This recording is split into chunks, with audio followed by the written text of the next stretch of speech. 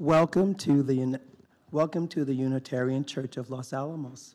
I'm Andrea Detterman, and I'm a worship associate for this congregation. Our minister, the Reverend John Cullinan, has today off, and I'm delighted to welcome our guest, Reverend Gail Marriner.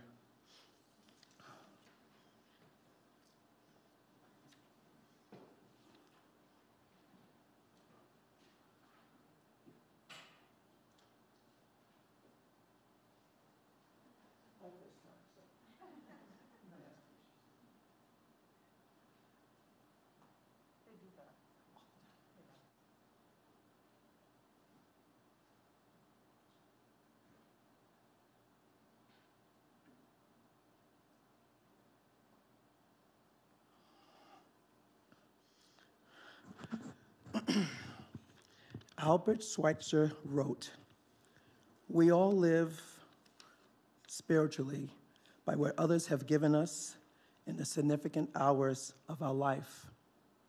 These significant hours do not announce themselves as coming, but arrive unexpected. Nor do they make a great show of themselves. They pass almost unperceived.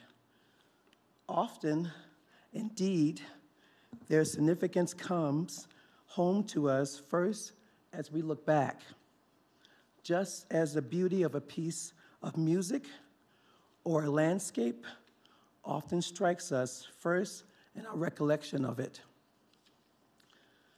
Much that has become our own in courage, gentleness, kindness, willingness to forgive, and truthfulness, loyalty, resignation under suffering, we owe to people in whom we have seen or experienced these virtues at work. Sometimes in a great matter, sometimes in a small. A thought which had become act sprang into us like a spark and lighted a new flame within us.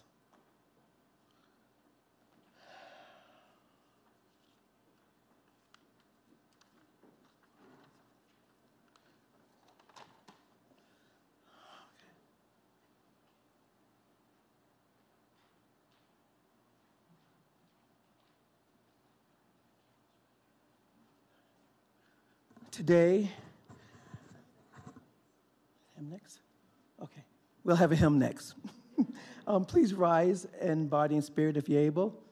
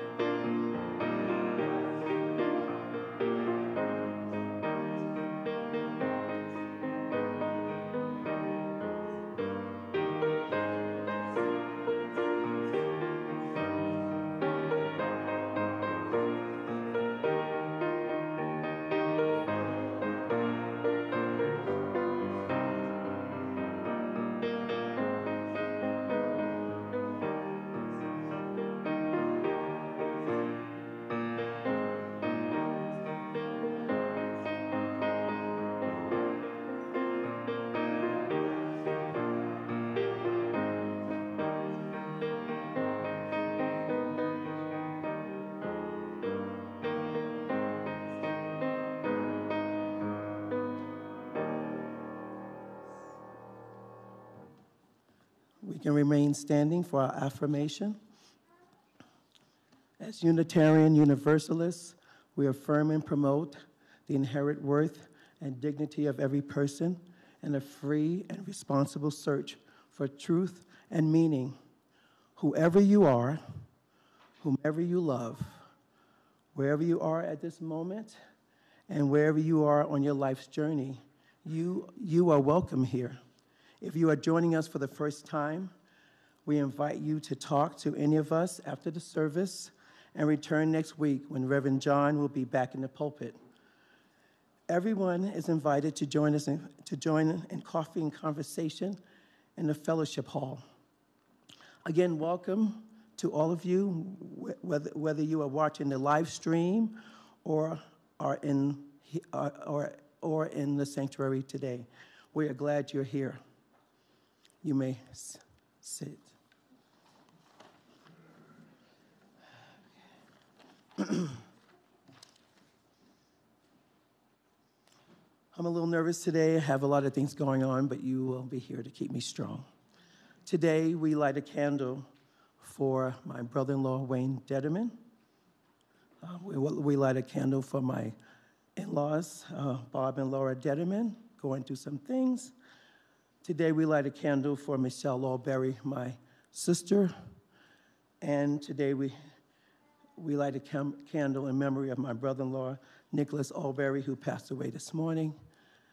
And we light a candle for my best buddy, Becky Parker, who passed away, and we did a celebration.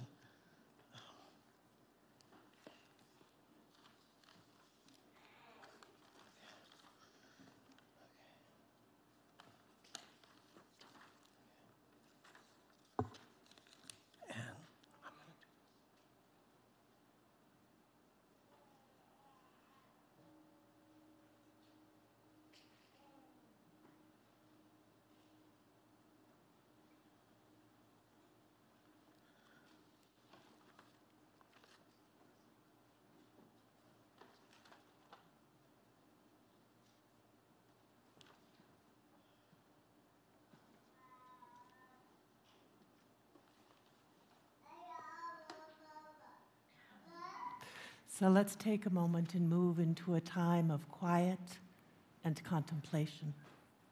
I invite you to close your eyes if that feels comfortable for you, to take a deep breath, and as you exhale, to feel your body relax. Breathe. Let your thoughts drift. Breathe and feel your heart soften and open. Let it stretch until it can cradle all of the sorrows and the joys, all the complexity and turmoil, all the joy and confusion that are so much a part of being human in our time. Breathe. And as we rest together in this beautiful, open, safe space, I invite you to feel the connections that you have with one another.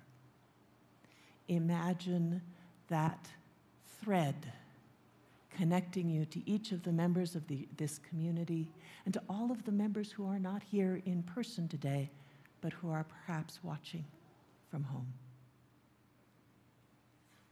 Breathe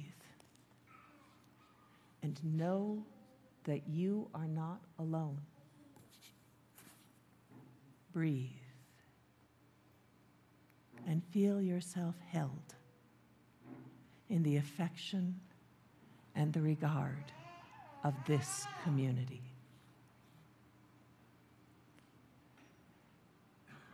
As we rest together in the quiet now,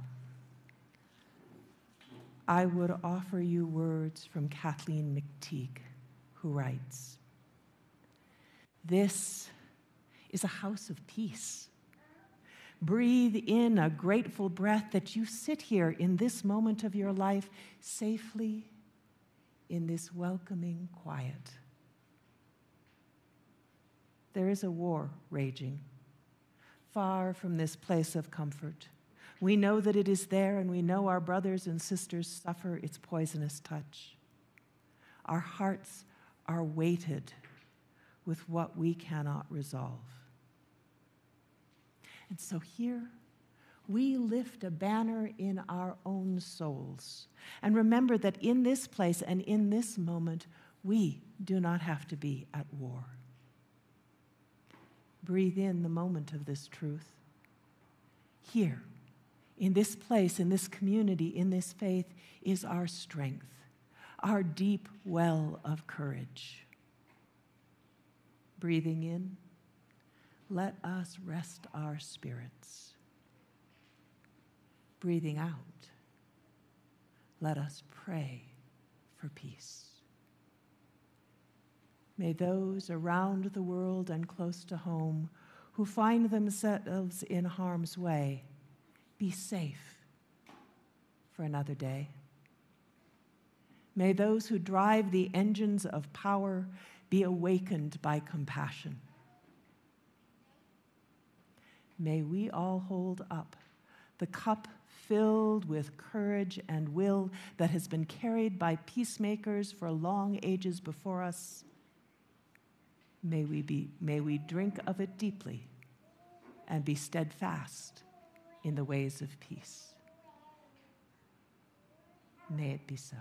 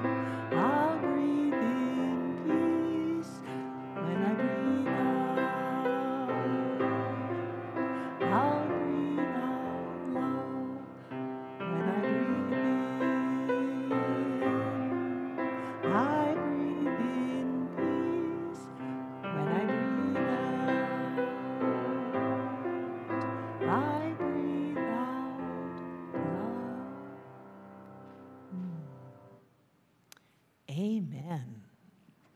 It is so lovely to hear people singing in church again. I can't tell you.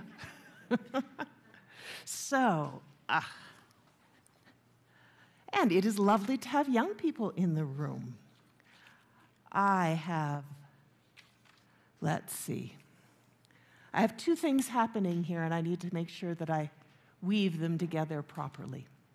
So when I was a little girl, my bedroom was so full of plants it looked kind of like a jungle.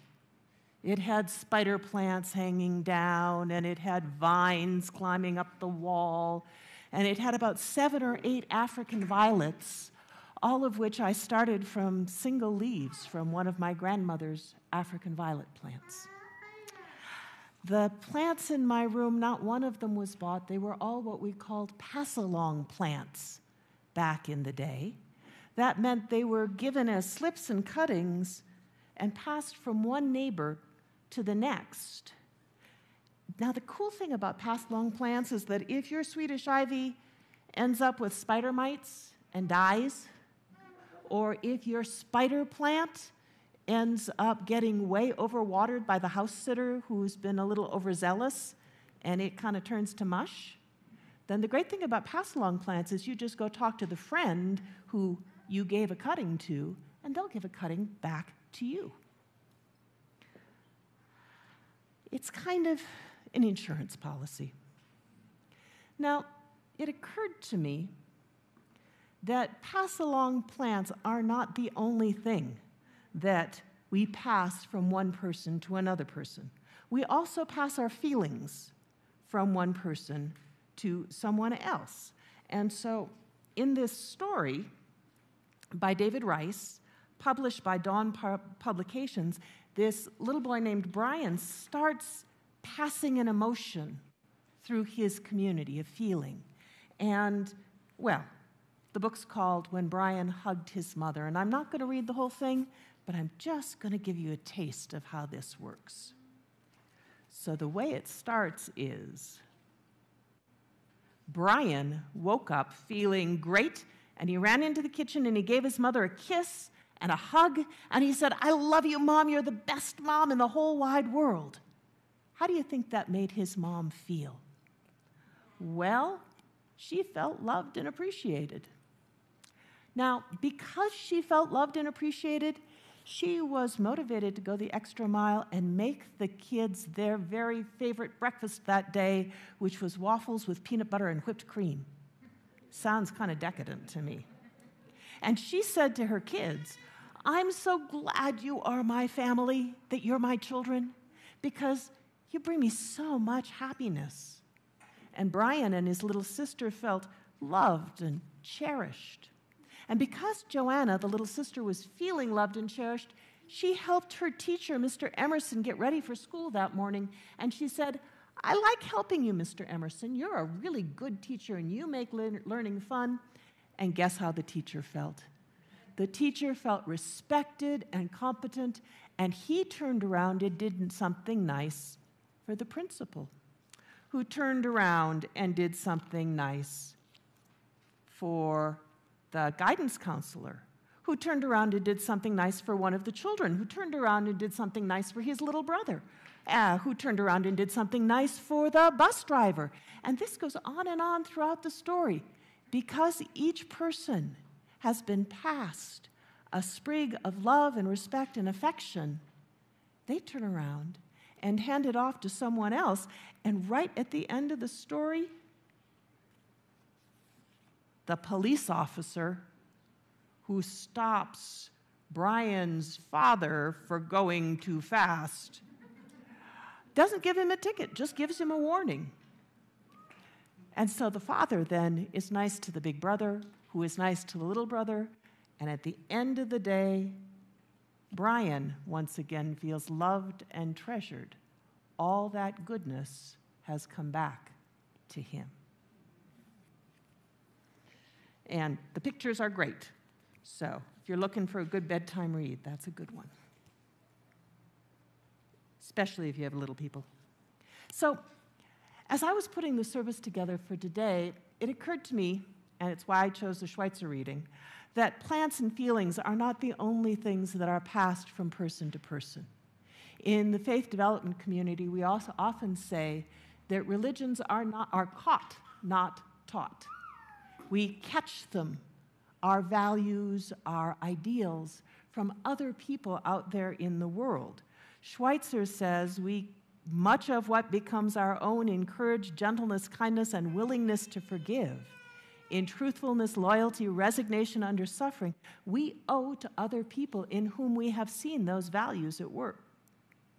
Well, in times like the ones we are living in, my friends, those glimpses of honesty and kindness and generosity and wisdom become one of the ways we hold on to our faith in humankind and our faith in one another. And like a sprig of geranium or inch plant, every time we pass on our own values by living them in public, we can be assured that they're going to come back to us in those moments when we need them most. Thank you for listening.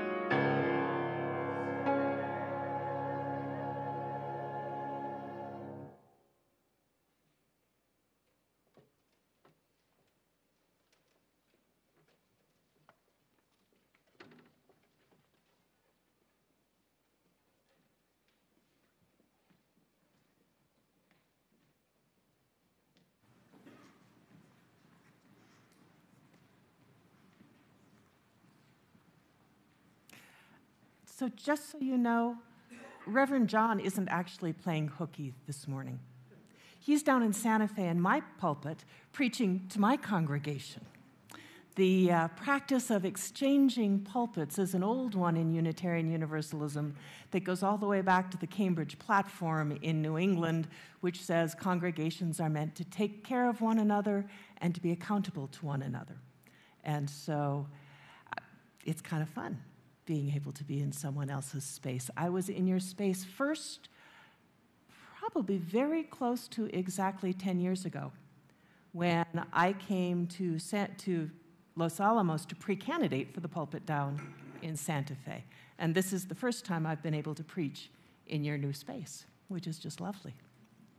Now, I know that Reverend John has mentioned on more than one occasion, one of them I think last week, that Unitarian Universalism can be a challenging faith if you actually take it seriously. Folks who are part of other faith traditions are invited to give their hearts to powers beyond their ken and to trust that those powers will facilitate desirable outcomes. Now, Unitarian Universalists often give our hearts to things beyond our direct experience, but what our faith tradition asks us to do is to rest our hearts in some abstract values and virtues like love and like justice, knowing that as we do so, that the only thing that will make those values real in the world is our own hard work and the hard work of other human beings just like us. I want to suggest this morning that hope and kindness and faith in humankind are grassroots, pass-along kinds of values in the world. They move from person to person, one person at a time. And when we come together in community on Sunday mornings, we are intentionally looking at those values that we want to pass along and propagate out there in the world. Like the little boy in the story, what we're trying to figure out is how to make the world a better place by being the kind of person we would like to encounter. Then, when we have a bad day, when the news about Ukraine is overwhelming, when there's a car accident and someone we know is injured, when any of those complicated, difficult, and tragic things that happen in our lives happen, we can turn to one another and rekindle the spark in one another's spirits. Now, as a minister, I am in the very fortunate position of being able to see the kindness, courage, and generosity that the members of my congregation offer to one another and pass along in the world, and I am absolutely confident that the same kinds of qualities pass from person to person in this community as well, in this particular bit of the land of enchantment.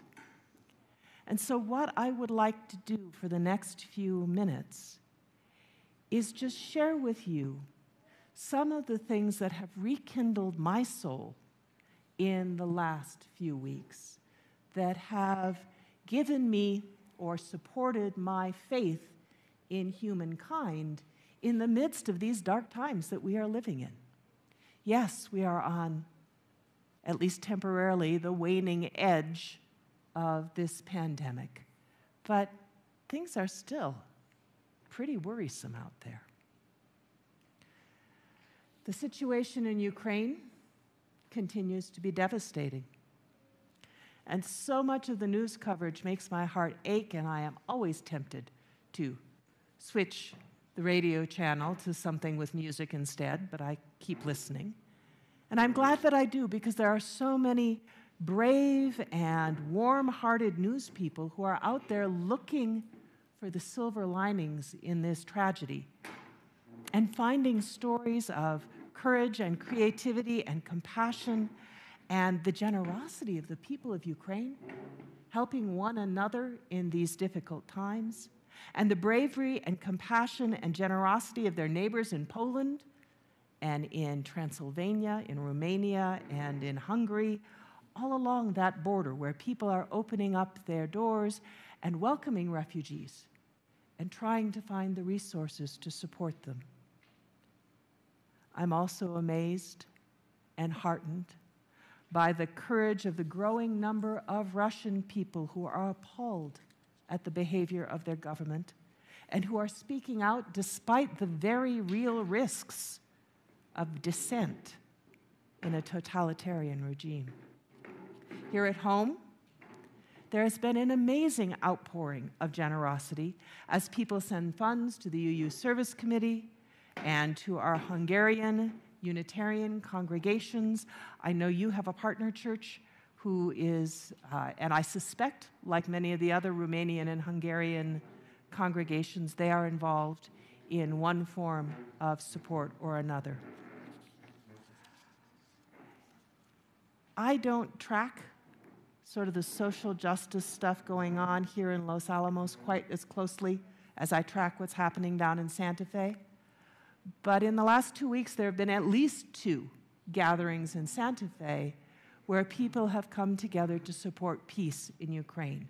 One of them sponsored by our members of our Muslim community, and another sponsored by members of the Interfaith Leadership Alliance, who have agreed to do this every week from now until Easter, take a break for Easter, and then maybe resume. So their gathering is called 30 Minutes of Peace. It's on a Saturday or Sunday afternoon, and it changes. In each of those gatherings, a couple interesting things are happening which give me a little bit more faith in humanity.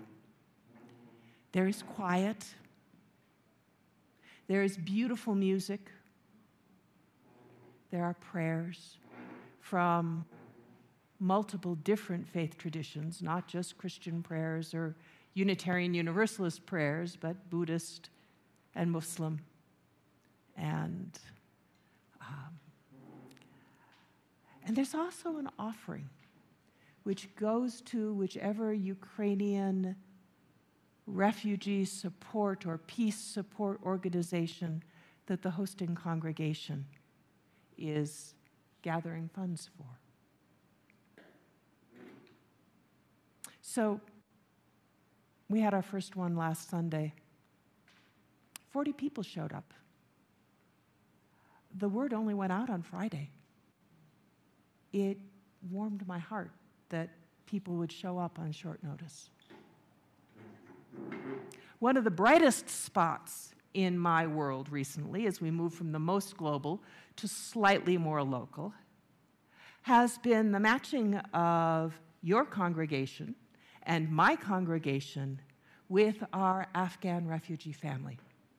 We've actually been working on this about 5 years, back before a certain president was elected.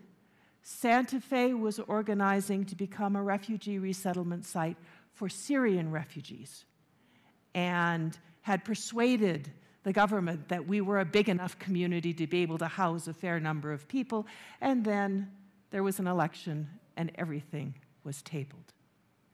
And so when the opportunity arose last autumn to be able to help Afghan refugees be resettled here in our corner of the world, absolutely, the the folks at the Interfaith Leadership Alliance and the folks in Santa Fe who were interested in refugee resettlement started getting organized, and I was delighted that we could co-sponsor in our congregations, that we didn't have to do it one-on-one.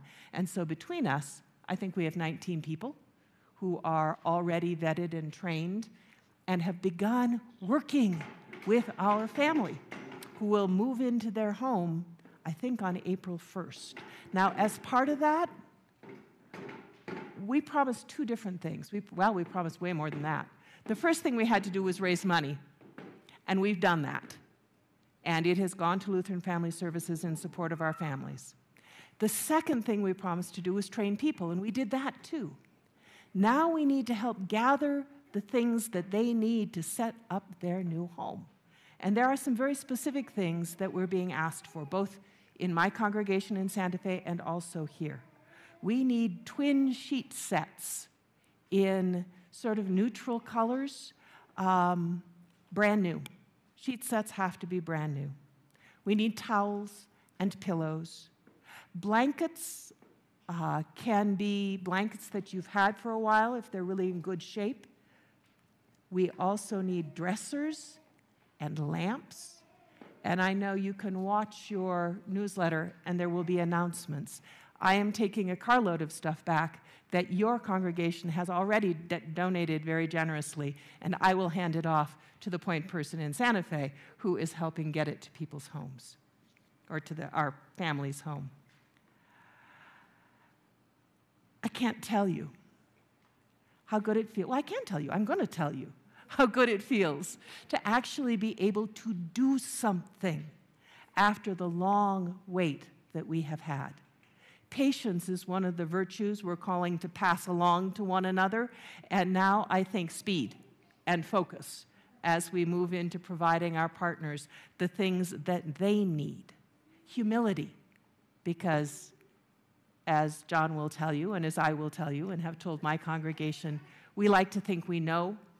That's part of being Unitarian Universalist. And in this case, the families who are arriving here have so much courage and so much resilience and so much gumption.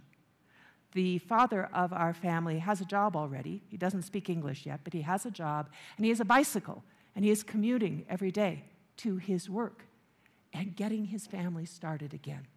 We have a lot of values that we can glean, a lot of sparks that can be rekindled in us from this family that we are working with. Now, global, more local still.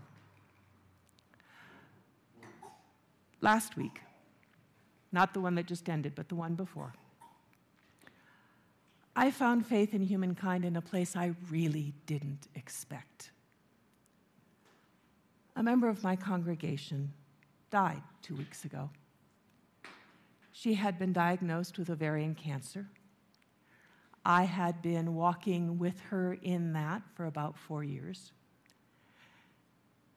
And I got a phone call on Monday of that week that her cancer had stopped responding to treatment and that she was going to avail herself of the end-of-life options legislation that a couple of other church members and I had advocated for here in New Mexico. And when I went to visit her, I didn't know that that's what she was going to do. She looked like any of you here in the room. She looked well. She was sharp. She knew exactly what she wanted. She had spent the previous week calling her friends all over the country so she could say her goodbyes. And a lot of them said, now wait, you don't do anything until I get there so I can say goodbye in person. Her son was there, her brother was there. We had a wonderful conversation. And then on Wednesday, I got another phone call. And the call said, Gail, we don't know how to do this. We know how to grieve when someone has died, when there's been an accident or a tragedy, but we don't know how to navigate this, even though we know that her cancer has spread, that she can no longer eat and drink. She seems just fine. How do we put our arms around this in a way that will honor the power and compassion in her decision? And so we created a really simple ritual for her husband and her son and her brother and her. And on Friday morning at 9 o'clock, I went over, and her women's group went to the labyrinth up on Museum Hill, and they walked the labyrinth for the entire 2 hours. Even though it didn't take nearly that long, we didn't know how things would unfold. I have to tell you, it was one of the most beautiful things I have ever been privileged to witness. She lit her chalice. I said some words. Her family said their goodbyes and how much she had meant to them. She said her final farewells to them and how much she loved each of them. And then one of the safeties in this legislation in New Mexico is that you have to be able to self-administer the cocktail, which will eventually stop your breathing. And since she couldn't eat or drink, she had to have a tube. So there was a doctor there who had placed the tube for her, and she pressed the plunger. And it took 2 or 3 minutes, and she drifted off to sleep. It was incredibly gentle. And we listened to this beautiful music that she had chosen, and we told stories. Her son and her husband and her brother told stories about all the wonderful parts of her life. Their childhood, their early marriage, the son's childhood, building their house in Santa Fe, trips with her women's, all these wonderful stories. And about 20 minutes later, she stopped breathing. Now, before that happened, in that first conversation I had with her on Monday, I had said, what do we need to know? You've gone through this long process and come to terms with us. What do we need to know? What have you learned in this difficult journey that you have been on? And she said, I learned that people are kind. I have encountered more kindness in my journey with cancer than I ever thought was out there. Please tell people that.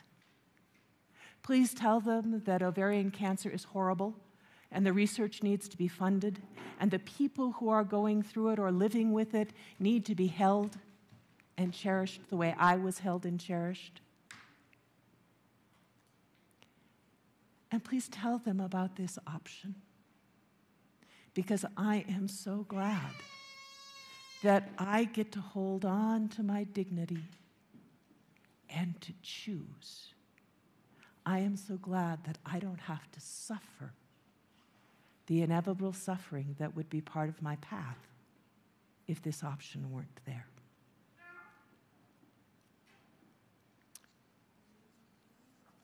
What a rare gift. In this time of war and violence, in this time of COVID, when so many people couldn't be together, in this time of civil unrest and police violence, what a gift to be able to die surrounded by your loved ones, for them to be able to comfort one another and hold one another in those moments. Gratitude, courage, compassion, all of these were sparks that leapt from her into me, and that I hope will leap from my heart and my story into you. People are kind. People can be kind.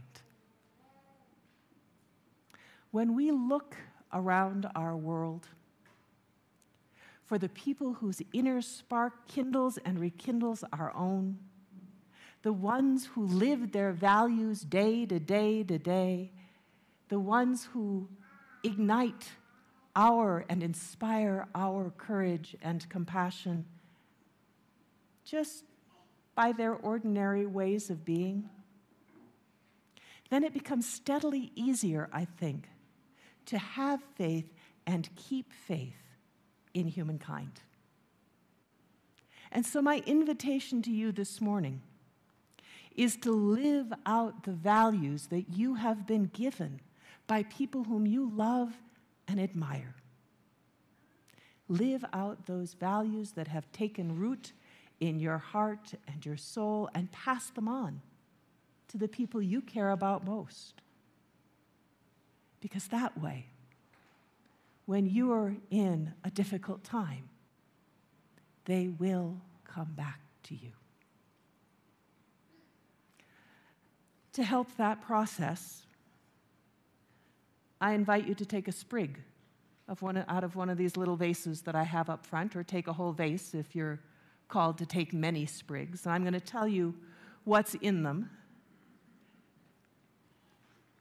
We have Swedish ivy from my brother's wedding. We have geraniums from the geraniums that have been growing in big pots at UU Santa Fe for the last 10 years. We have inch plant that was given to me as a Mother's Day gift. My twins' second grade teacher had them make Mother's Day gifts, and they all rooted little cuttings and put them in pots. And it has survived from then until now. Unnamed monster begonia that gets these huge leaves and hairy stems, which belonged to one of my college roommates back in Minnesota, which my brother took a slip from. And when I gave away my plant when I was living in Houston, he gave me another cutting. And now I have cuttings there for you. This is how we do it in Unitarian Universalist congregations, not with plants, but with positive emotions and with values. We look for the ones who inspire us. We learn from them. We borrow a little of the goodness that they have given us. And then we turn around and give it to someone else. So if you grow one of these, if you take one, you can keep it in water for months, even years, but when you finally put it in the dirt and it grows, all I ask is that you pass a cutting of it on to somebody else, and that when you look at it, you remember the ways that we feed one another with our own goodness and struggle and love, and that this is a place you can come to get reminded of that every single Sunday. May it be so.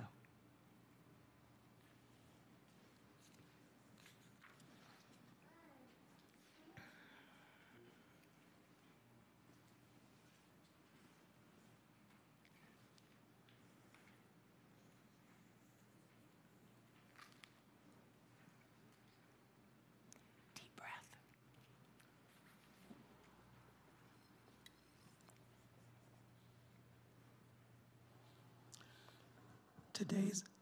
Today's announcements are on the back of your order of service. Tina, if you have something special you want to bring to our congregation.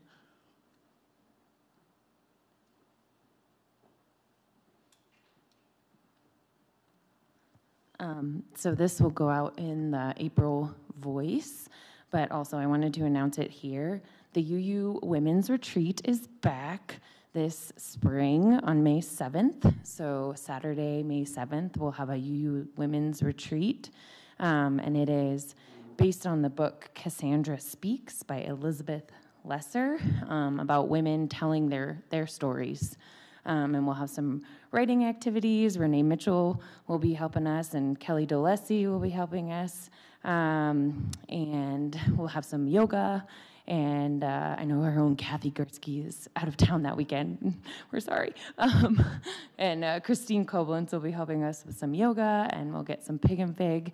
And so look for that announcement if you want to join our UU Women's Retreat. It's going to be a great time. And then also we have our 4th through 6th grade owls starting up after spring break. So if you know of 4th through 6th graders, or if you have a 4th through 6th grader, we'll be starting that up on April 10th. So those are the RE announcements. Thanks.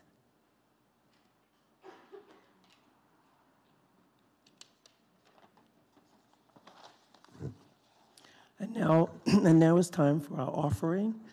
This is an opportunity to share some of what you have with the wider world. Our Share the Plate partner for this month is our partner church in Romania. 100% of all of this offering will be given to them. We're not passing a basket this morning, but there is an offering box in the back of the sanctuary by the door for checks and cash, or you can give. You can use the Givelify app or Givelify.com. May the offertory music lift your spirits and provide a moment to consider what you are able to give. May what you give bring you joy.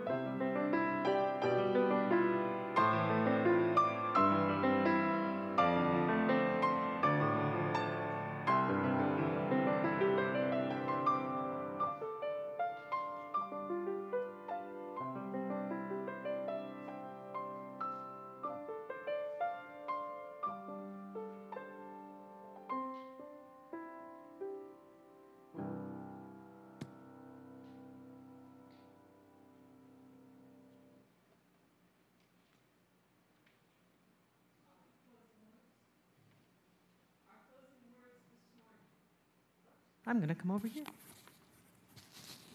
Our closing words this morning are adapted from the Reverend Kate Braystrup.